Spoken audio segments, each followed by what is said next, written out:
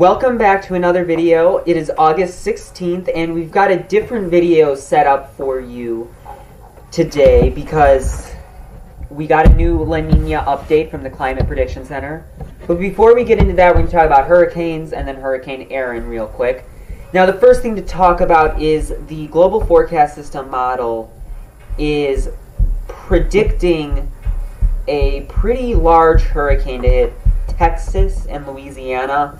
I have to come out with a disclaimer that hurricanes are notoriously difficult to predict, and therefore this is not accurate. We should wait until the National Hurricane Center says that there might be a chance. They issue outlooks more than once daily. I think like 5 times daily.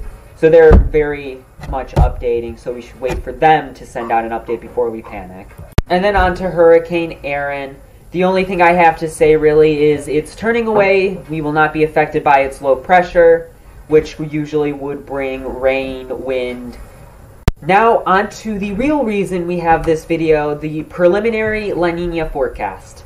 The Climate Prediction Center has issued a 56% chance of ENSO neutral, which ENSO stands for El Nino Southern Oscillation. That is El Nino La Nina. It's not going to be either between now and October. The Pacific Decadal Oscillation, or PDO, is at a deep negative, at negative 4.0. The Indian Ocean Dipole, or IOD, is moderately negative at about minus 0.84 degrees Celsius.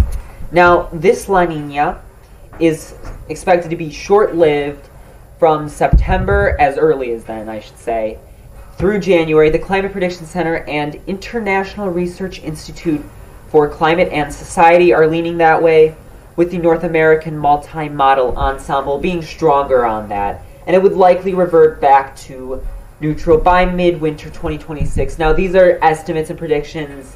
These are as of our latest data, so we can't, go out and say this is exactly, that's why it's preliminary. Then the PDO, with this negative, it would favor a western trough or low pressure. We've talked about that. We've also talked about the eastern ridge and high pressure.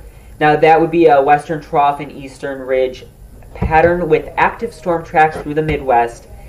And the IOD would enhance rainfall over Indonesia and Australia, but would likely tends to reinforce the La Nina-like patterns, nudging the jet stream a little more northward.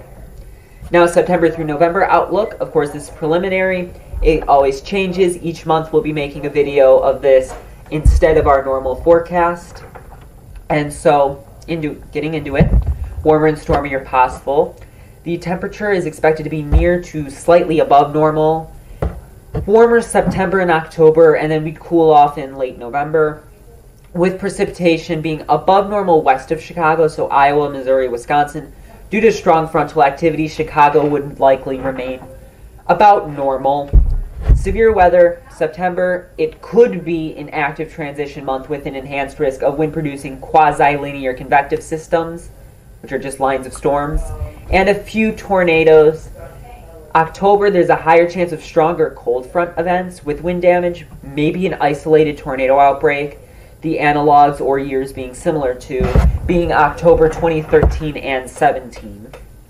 November, storms would slow down, but we could see a last gasp squall line ahead of the true Arctic surge, and that would just be a squall line before that. Best way to describe it. Our winter outlook, December of this year until February of next year. It is preliminary just like the last one. December we would see near to slightly below average temperatures if early La Nina cold shots.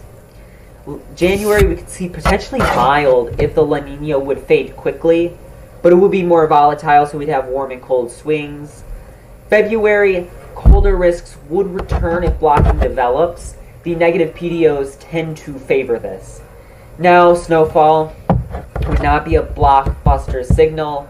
No strong multi-season La Nina to keep the cold in, but there would be an opportunity for several mid-latitude snowstorms.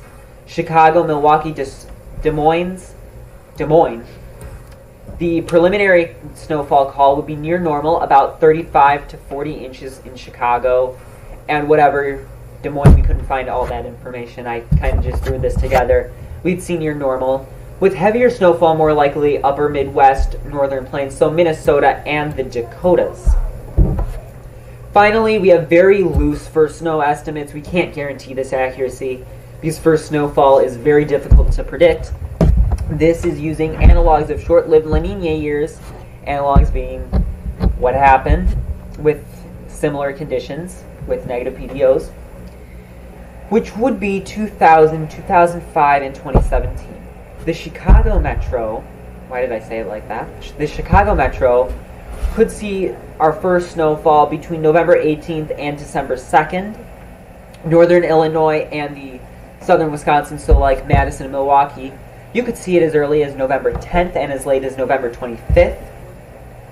Des Moines and central Iowa, possibly a late October coating, but the first measurable would be in mid-November. So Chicago, you will not see snow on Halloween like we have multiple times in the past. Severe weather-wise, we've experienced severe weather during winter months. It's possible that we might see some. It would depend heavily on how the storm tracks would line up with Gulf moisture. The Pacific Jet remains active into late fall and winter, and then we could see a few out-of-season severe weather days.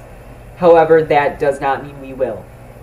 Please consider subscribing because each month we will send you, well, we won't send you, we post them to YouTube. We post these videos now about La Nina, El Nino. We do weekly forecasts when we're not doing that. Sometimes we do Myth Mondays, Severe Weather Sunday, Tips Tuesdays. And we do a lot. We do live streams. So please consider subscribing, liking the video, sharing it, and thank you for watching until the end.